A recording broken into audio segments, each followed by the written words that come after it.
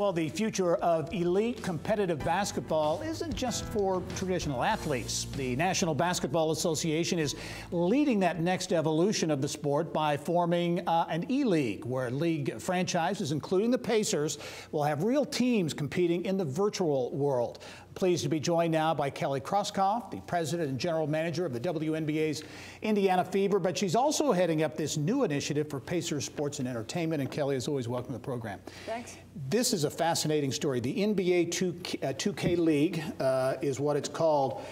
It's eSports. First of all, the market, the size of this eSports, it's huge, right? The industry has significantly taken off in the last 10 years. I think Goldman Sachs valued it at $500 million last year in a report that came out in March. So you're talking about a massive industry that's global. And the NBA 2K game has been around for quite a while. So if you probably know somebody that plays it, that is a game that 1.6 million people a day are playing that game. Wow. So the opportunity is there, and we're excited to be a part of it. Well, you mentioned eSports is a global game. The NBA is a global game, so it seems to be a natural match. I guess that's the idea behind this. Fascinating to me. Describe how this is going to work, because a lot of the elements are the same as traditionally. You've got a draft. How's it all going to work? You did. So for anybody out there that's playing and understands the world of esports, and if you're playing the 2K game, essentially what will happen is we will field a team of 5 players. This is men, women, it doesn't matter. You know, the great thing about esports is that size, shape, gender doesn't matter. If you're a great gamer, there'll be a draft that will be held that the league will actually have a play-in tournament for elite level players. I mean, we're going to have the best of the best in the world that will be playing this game.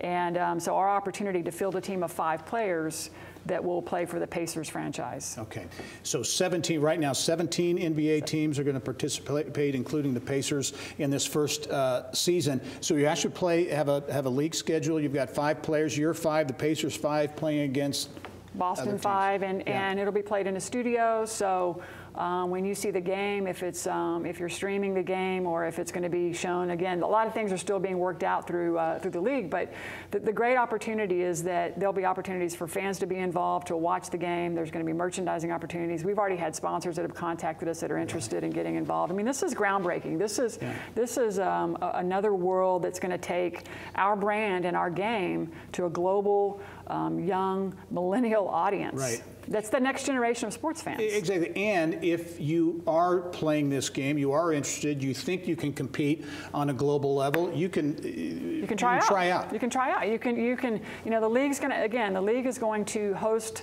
the play-in tournament to get into the draft pool. So we won't necessarily, as the Pacers team, won't be signing individual players. So we will draft players from the pool that the league will be developing and have that play-in the draft. And that will be sometime in mid-March. We were talking about this off camera, but the NBA certainly being proactive, taking a leadership role in this. The other leagues have not yet. Part of that, I guess, the NBA is very much a global game. And it is. You know, I mean, think about the opportunity. There's 34 million people in China that are playing the 2K game online. 34 million. Wow. And I mean, so that tells you right there the growth of basketball that's already happened from a global standpoint. And you know, the NBA has been a leader in technology and innovation for quite a while. So we're thrilled to be a part of the inaugural season and be, you know, a part of a first franchise that's in a startup. I know it's impossible for you to answer this, but where do you see this going? Because 17 teams starting out, I would imagine the other teams are going to want to jump on board too. Well, yes. I mean, I think, you know, there was an opportunity for all 30 to get involved the first year. And, you know, we're going to learn a lot this first year. I think there's still a lot of unknowns as we're planning for it. But I can tell you that when these 5 competitors arrive in Indianapolis, they're going to be treated just like our other 3 teams, the Pacers, the Fever, and the Mad Ants. They're going to be part of the Pacers Sports and Entertainment family, and they're going to be representing our Pacers esports team. Very good. Kelly Krauskopf with Pacers Sports and Entertainment. The NBA 2K League, again, I think it's a fascinating story. We'll be following it going forward. Thanks, Kelly.